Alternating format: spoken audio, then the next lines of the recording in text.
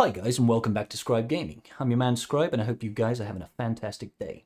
Okay, so today's video topic is going to be on 3v3 defensive teams and my favourite teams to place on defense. Let's get into it.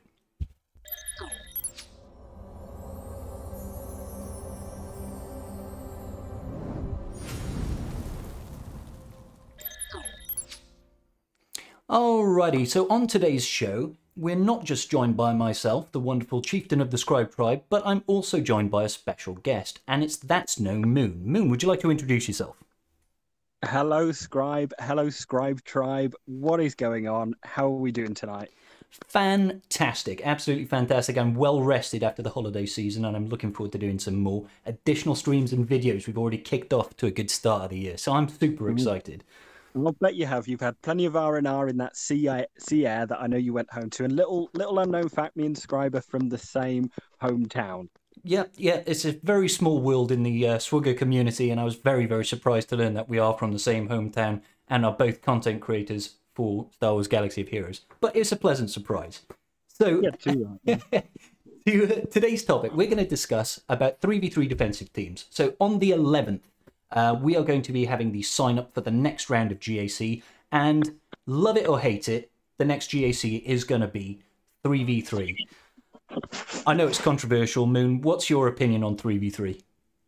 So 3v3 is it's a bit of a love-hate relationship. It's like a classic car, because I absolutely love the fact that you can go completely off the wall in 3v3. There's characters that come to life in 3v3. For me personally, in 3v3, I know a lot of people tend to sit it out or whatever, but for me, I actually delve into the kits. I delve into learning all these niche little abilities or interactions between them, and 3v3 is for me one of the best modes in this game. Okay. I get that with the Galactic Legends, it's utterly frustrating at times, but take that away, and I think when you're matched up with someone even, so if you've got a Galactic Legend, someone else has got one, it's a great fight. Yeah, well, that's definitely fair enough comment. I'm personally here on the side of I don't quite like it so much, but at the end of the day, I still feel like GAC in general is the best game mode in this game. So I'll take the worst of the best and still enjoy it, in my opinion. It's going to be 5 teams that I've picked for defense, 5 teams that you've picked for defense. So we're going to start with my first pick for defense, and it's like you said, GLs do throw a real spanner in the works, especially in 3v3. And so far, my favourite team to put on defense is Rey with Han and Chewie. It is such a nightmare to deal with. I've faced it, and I've only beaten it once without taking multiple attempts, and I have absolute no shame in saying I put this on defense. We all know how tanky and difficult Rey can be, but throwing in a 3v3 environment, Han and Chewie, shooting first, the fact that Chewie is providing guard to Rey, so you can't crit either of them, it really messes around with Supreme Leader Kylo counters. Not impossible, but does make them more difficult. And I find this team in particular is really good at getting holds, especially if your opponent doesn't have a decent counter to that particular team. Have you faced this team before, Moon? Yes, I have, and I failed miserably, let me tell you. I was making full use of cheese strategy, getting her lifeblood to the max before even attempting, or even just taking out, so probably not going all eggs in one basket and trying to one-shot it, but just trying to take out Chewie first and then go in and deal with Rey and Han on the second attempt, because it is an incredibly hard team. Another variant of this that I did see that I faced recently in the last 3v3, and it was up against the guildmate as well, and he absolutely trashed me. It was actually, it was all down to Rey, and he actually set it, because we both know that Han and Chewie are absolute offensive juggernauts. He put in Holdo and Jedi Training Rey as well, and the two tanks, because Jedi Training Rey is pretty good, and she gets plenty of bonuses as well, foresight, added turn meter, etc. That was an absolute nightmare as well. And in 3v3, where you're not depending on 5 people, there's only 3 interactions. Listen, that whirlwind is coming out if you ain't getting an ability block on before you know it as well. Oh yeah, for sure. Now the only team that I've used to one-shot this when I'm facing it on defense has actually been a Thrawn lead with Watt and Vader. And you know what? I saw that fight, and I actually had a look on Star Wars Galaxy Heroes GG. And do you want to take a guess at the success rate of that using the Thrawn lead, using the team that you used? Like 5%. Yeah, pretty much. Is it really? It was something like 4%. Yeah. Yeah. Exactly. The thing is if they do the shoots first on Watt at the start, it's kind of game over immediately. Forget about it. Yeah, exactly. It is an incredibly sketchy counter. More of a last resort, I think, than any sort of reliable counter. But I mean, that really speaks to the defensive prowess of this particular team. So yeah, if you guys can spare it, I recommend you give this one a whirl. The only caveat I will say is this team does take away some very valuable players in Han and Chewie. They are so useful on offense in being able to take out more or less anything. So it is a big loss. Or even pro tip, don't set it first week and then surprise your opponents in the second week for it when they go to have a look at your history and you've set it with like Rey, Finn, and then you switch it up. That's what it's all about, tricking them. Yep, that's some mean tactics. That's some mean tactics. Okay, so speaking of mean tactics, we're going to switch on now to my second team. Now this second team again features a GL, and this is the Basti lead with Jedi Master Luke and Watt. Now, this team reared its head not long after the original JML was released, and it basically operates around having a lot of max health on your Jedi Master Luke. Basti Lashan is passing additional bonus protection based on his max health, 200% of it, and then Watt will immediately apply the tank tech to Jedi Master Luke, meaning he'll constantly taunt and regenerate that bonus protection, which I'm not sure was ever discussed as if it was working as intended or not.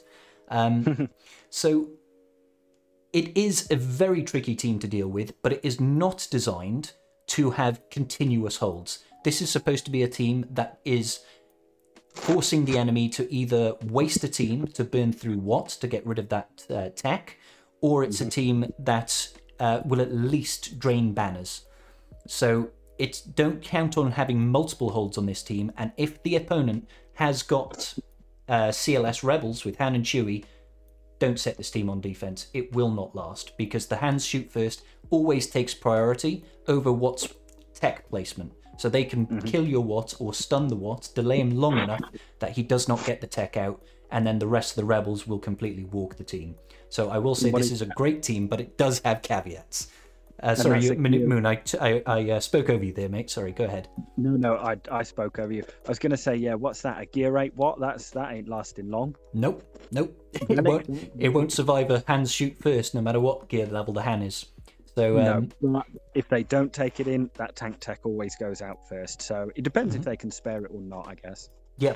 Well, I mean, the other side of it is as well about how you do your placements, really. If you have teams that you feel can draw out their Han in a front wall, say you have your own CLS in the front wall and they want to try and take out, say they have a faster Han and they think, oh, well, just mirror match that.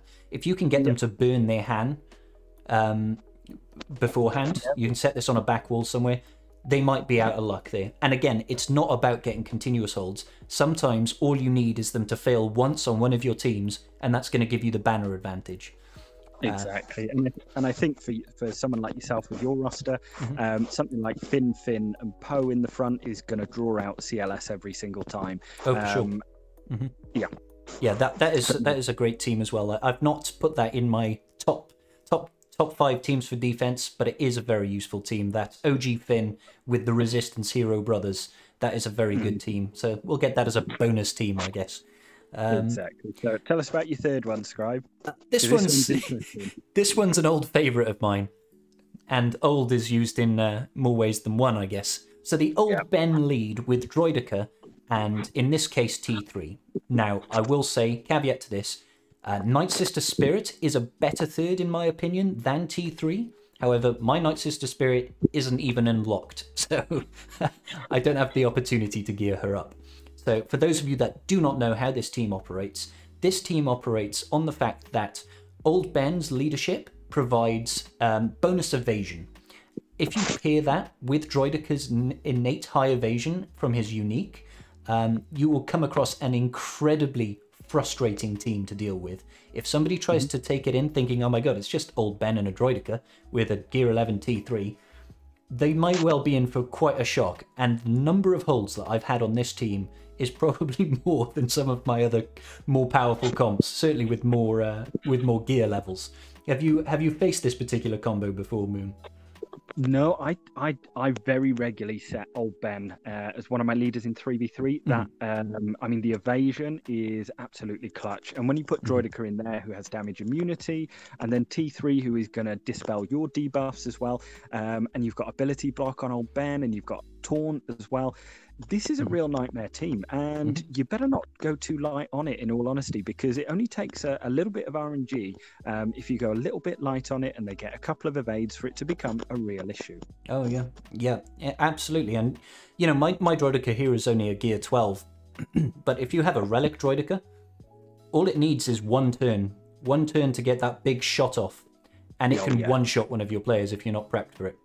So, yep, and with Droidica as well, as you say, it's going to get, it's actually going to be pretty quick as well. It's going to get the damage immunity out. And as I said, it's just a little bit of one of those teams where you kind of scratch your head and you go, hang on a minute, what have I got in my roster that takes this down easily? And very often you'll find that you won't get max banners against this team. Yeah, it's absolutely true. Now, in this case, the T3 that I've got there has actually got the Zeta on it. So he does actually provide additional damage buffs to Droidica based on debuffs, but it's also able to do an additional bit of healing should he need it. So it's not terrible to have T3 in there, and this does also make use of your Droidica if you don't happen to be using him in a General Grievous team or other Separatist team. So I'm going to jump on to my fourth team here now, and this one makes use of clones. So this is a Rex lead with 5s and C3PO. Now, this team, I don't know if you've ever faced it, Moon, but this team is a bit of a head scratcher as well sometimes, because it's a case of who do you attack? Because oftentimes C3PO is going to be hidden under stealth thanks to his oh my goodness, is it? I think that's the call to assist that passes translation. Then Rex is going to be providing additional speed. He's usually pretty speedy himself. He'll be passing tenacity up. 5s is usually incredibly tanky. And you have to watch out for that Rexolate. In 3v3, that Rexolate comes around very quick, especially if you've got C3PO in there, decreasing cooldowns. And they're going to gain a huge, because also turn meter is a huge factor with this team. Oh yeah. Because when you think about it, Rex is getting a full load of turn meter, critical hits, they're getting turn meter, and he's also pulling turn meter away from you on your basics as well. Yeah. So every time he does it, his basic, he's going to strip a little bit of turn meter. And so will 3POs as well. Yes, exactly. So this is a real nightmare team. And again, I wouldn't hesitate to probably use something like Rebels here to just get me through it, in honesty. Or something strong like maybe even Galactic Republic, just to try and get rid of, because as I said, it probably, again, it's not as bad in 3v3 taking out Rex first just to be able to get rid of 5 and then hammer away at Rex. That is a legitimate tactic. As you know, 5v5, I would absolutely say no to that. But in 3v3, it is possible to actually kill Rex twice. Yeah, it's a lot easier in a 3v3 scenario. Well, you can also, if you use teams that will lock down Rex, such as if you have Thrawn in there to completely shut him down, it becomes so much less of an issue. However, it still draws out teams that perhaps punch above its weight, and that's why I find it useful as a defensive team, to be honest. That being said, it does draw some pretty meta characters there in part of your 501st and C3PO. So it is a sacrifice to place on defense, but sometimes in order to win a match, you've got to make some sacrifices. Yeah, too right. And I actually run, I don't tend to run Rex lead, I tend to run 5 lead. Okay. And I would recommend everyone to go and check out 5's lead as well, because that's incredibly good as well. Yeah, I haven't used 5's lead in a long time, actually. Is that the one that regenerates protection as well when they get crit or something? Or when they crit? I can't remember. I think it's like extra survivability for your clones. I can't remember exactly. Might be additional defense as well. Yeah, I think it's defense and either health or protection. But basically, it makes them a lot tankier. Yeah, well, it's a good one to try out. I'll check it out. So we'll go on to my very last team here. My last team here is going to be a tried and trusted General Grievous team. Now, I like to personally run it with B1 and B2. It is worth mentioning that this team does not operate as well as its 5v5 variant, in my opinion, just because there are less opportunities for you to gain TM in the GG team. There are less kills, so that will not, you won't be getting as many bonus turns with your GG.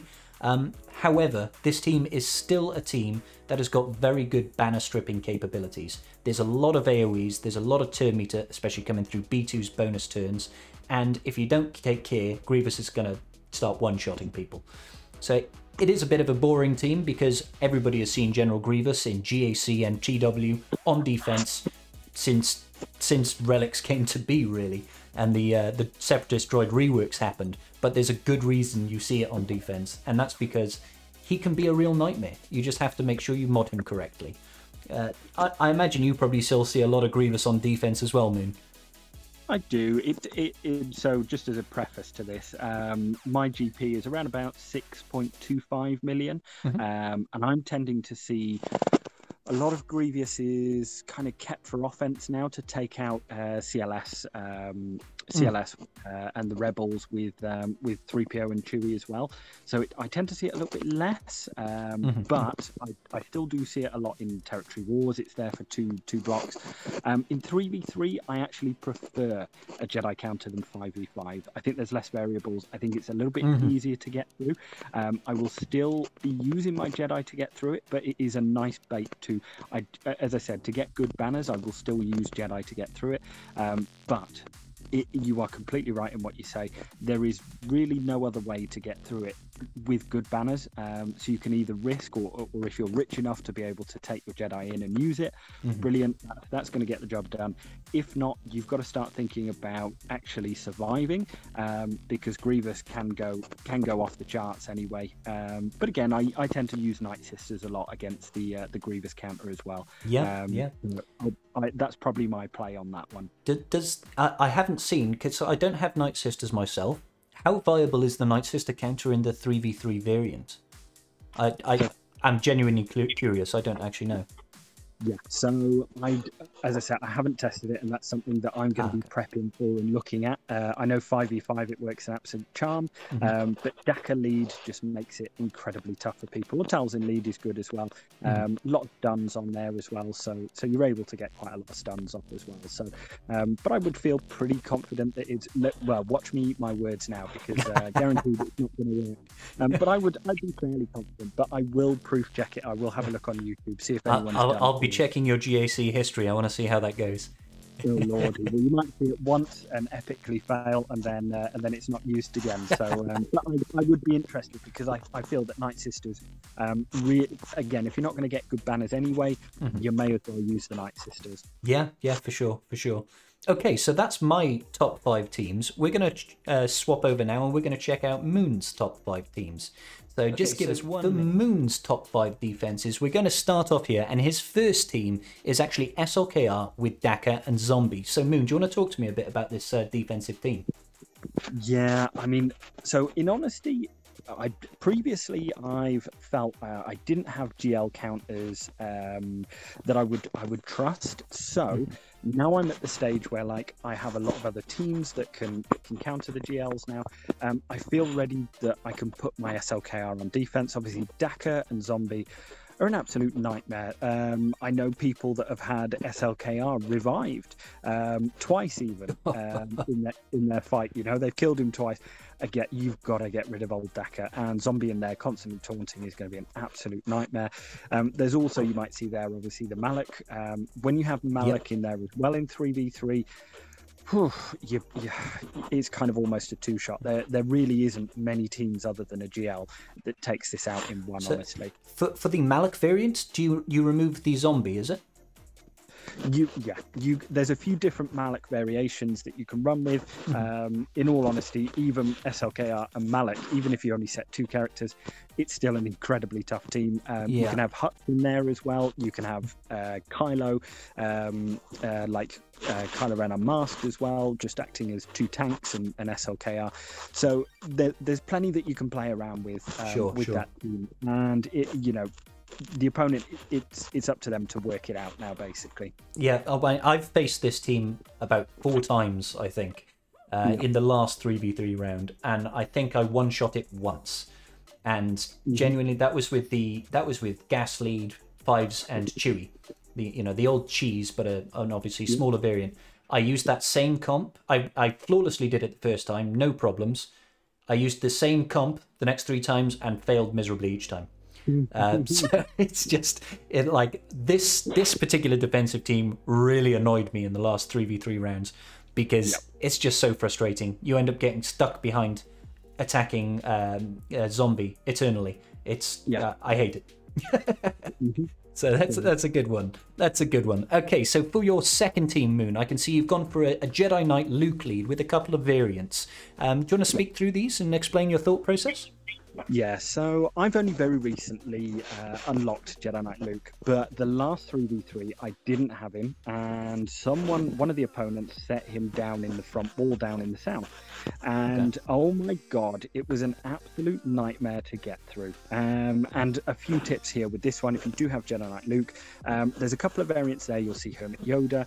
I know that some people will, even if your Shaq T is at sort of like 3, you can get up to like 350 with your fastest. I know this is a luxury, but having Luke slow everyone else down, even if you had Shaq T going quicker than their Darth Revan, well, it's now nearly an impossible counter. It is horrendously hard, and again, it usually takes 2 teams to get through. Hermit Yoda in there is absolutely fantastic as well when you think about Master's training, healing up as well, because he's incredibly thick, basically.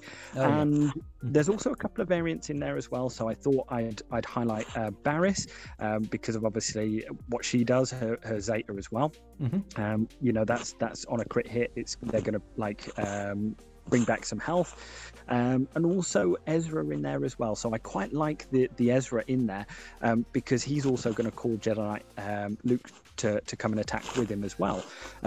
So there's quite a few interesting teams that you can actually play around with, but I think Hermit Yoda in there is gonna absolutely shut people down. Set this team and watch it hold, but you've got to be confident with your speeds as well. Oh yeah, 100%. I've used this team on defense, and provided you've got a really speedy Jedi to start off, and like you said, Shaq has got a faster base speed than Hermit Yoda by a couple of points, I think, so it's easier to get her to a higher speed.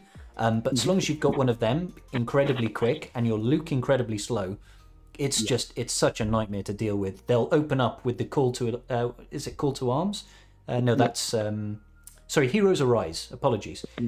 Heroes Arise. We'll get that mass assist. Luke will take a bonus turn, immediately slow the enemy team, and then we know how much damage Luke can do. He's a nightmare. He's an absolute nightmare. Yeah, you'll have Hermit Yoda spamming Foresight, giving them a little bit of extra turn, healing as well. Oh boy. Master's training for 50% offense on the Jedi. Yeah, I know. And again, that's why I think Ezra is good going with 2 attackers as well. But again, sure. This is just giving people a few little ideas on what they can set. As I said, these are our favourite teams as opposed to what's the best team composition. Oh yeah, for sure.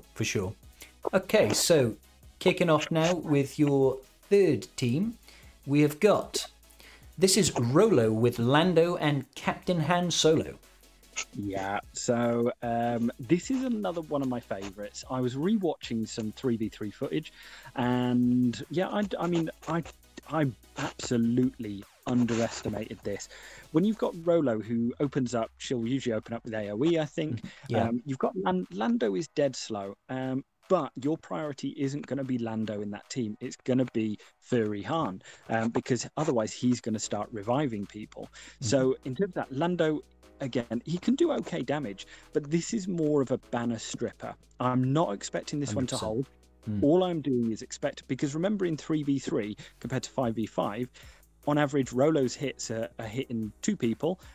Otherwise, in 3v3, they're hitting 3 times on 3 people and then 1 extra. So it's going to be 4, 3, and 3. So actually, this ability becomes a huge amount more powerful than it does in 5v5, in my opinion. Yeah, I've seen this team in action, and there's a couple of things that I think that's really nice about this team. It's like you said, that AoE, I think, yeah, she does 10 hits, doesn't she, to random enemies. So in 3v3, its benefit is increased quite drastically. Yeah. But not only that, this is using characters that you have geared up to get your Jedi Knight Luke that you would otherwise not use in the game. Where else are you really going to be using Rolo and Lando meaningfully in a meta team? You're not. So you might as well have it on defense and have it strip some banners. Because if somebody goes in and underestimates it and tries to underman it or tries to lowball the gear to counter it, they might soon find themselves getting one shot by Rolo, and then you're at a one-man disadvantage in a 3v3 battle. That in itself can sometimes spell doom. But, you know, in a worst-case scenario, you still manage to at least steal banners just from the fact that this has got a lot of AoEs, and Captain Han can actually keep people alive, and if they don't kill him first, he'll revive other people.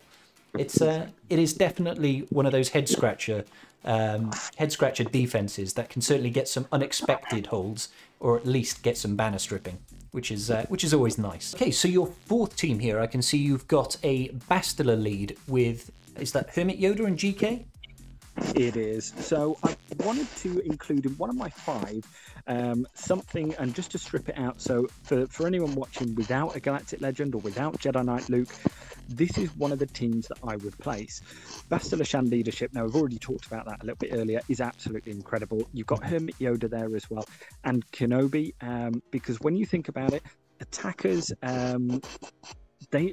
tanks in 3v3, what I'll probably do with a lot of my tanks is actually go for more crit avoidance mods for 3v3, because there's going to be less people attacking them. This team is incredibly hard to get through with that extra protection that Bastila is going to generate, and you'll soon find yourself swamped if you take in too soft a counter with this one. But as I said, for those players that aren't quite at a GL yet or don't have Jedi Knight Luke, this is an incredible team. Set it at the front. A lot of people will underestimate this, and I guarantee you will pick up holds. Yeah, I mean, let's not forget as well, Basta's lead will also provide, is it 30 or 35% additional offense, provided they still have that bonus protection. You also get 15% TM, I think, as well at the start. So it's yeah, you've also got ability block on a basic, but Bastila actually hits really hard, especially in 3v3. So do not underestimate that team. Yeah. I've always been a big fan of Bastila, and I do not regret applying her Zeta leadership at all. I still get use out of it even today. Yeah, one of the best starting Zetas in the game. Yeah, I agree completely. So for your last team, I can see this one's a bit interesting because this one doesn't actually have a leadership. You've got your Mission, Zalbar, and L3 with a couple of subs. Talk me through this one, Moon. Yeah, so this is why I love 3v3, and this is why I think it is an incredible game mode. It's because you can have teams in there that don't require a leadership. If you're really stuck, I think that with 3v3 and leaderships and things like that, it is very different. Especially, this team is only designed to strip banners. It's not essentially designed to shut teams down or counters down, but 100% it will strip banners. I'm not going to stop my opponent scoring a one-shot against all of my teams. A lot of the time, all I can do is try and manage how much they're scoring. Now, this one, obviously, we've got the call to assist, and you'll see a couple of variations there with Canderous, so he's going to apply extra dots around, and also Wampa as well. So a lot of people probably won't use, at high level, probably won't even see Wampa. So you may as well put it in on defense to just strip some banners, get some days out there as well. And this team can soon get out of control because Zalbar is also one of the best tanks, I feel. Oh, Zalbar's fantastic, yeah. Game as well. Yeah, Zalbar is a real nightmare. He's a real nightmare to deal with, especially if you've got your Zalbar up into the relic levels. I've seen some incredibly thick Zalbars that they're just such a nightmare to chew through. Yeah, exactly. And they're gonna regain protection as well if you've got the Zeta. Yeah, yeah, which I do actually. I think I have Mission and Zalbar's Zetas. I got them early on when the Old Republic team first came out, and I don't actually, I don't regret that decision even today. Yeah, probably a little bit of a luxury in this day and age, a luxury Zeta, I would but say so. it is still a solid Zeta, I feel. Yeah, yeah, 100%, 100%. Okay, so I think that is going to about do it for our 5v5s teams each. I am actually looking forward to GAC coming back, even if it is 3v3, and hopefully you guys at home have now got a few more additional ideas and what you can place on defense to get some additional holds. So I want to thank Moon for joining me here today. Moon, where can people find you? It's a pleasure for joining you. Also, very quickly as well, let us know your favorite compositions in the comments down below as well. You'll be able to find my channel in the description. On YouTube, you just type in Moon SWGoH. Try and upload as many videos as I can. It's more sort of higher up stuff in terms of Squad Arena, or I've just brought out one with Jedi Knight Luke. Can he still beat a Relicate Supreme Leader Kylo Ren? So lots of fun videos that a little bit offbeat and off the wall as well. Yeah, and I watched that video, your SLKR Relic 8 SLKR video, and that was actually a really good one. So I'm gonna put a card for that in the top left corner. You guys should definitely check that one out. It's always useful to have some GL counters in your back pocket. Thank you, Scrybe. And not a problem and I at was all. just going to say, it's coming from the point of view. So I've been playing this for 5 years, sort of since release, but it is a free-to-play account. So it's more so to show people what a free-to-play account is capable of as well. Well, as a fellow free-to-play man, that's just music to my ears. We all like to see what can be done without spending any money. Good stuff, good stuff. Okay, guys, that's going to about do it. I want to thank you all very much for joining us on the video today. If you liked it, please do hit that like button. Consider hitting that subscribe button to both myself and to Moon as well, my good friend. And we will see you all in the next video. Peace out. Giving a quick shout out to my patrons. I appreciate each and every single one of you. And without your support, I wouldn't be doing this today. Thanks so much.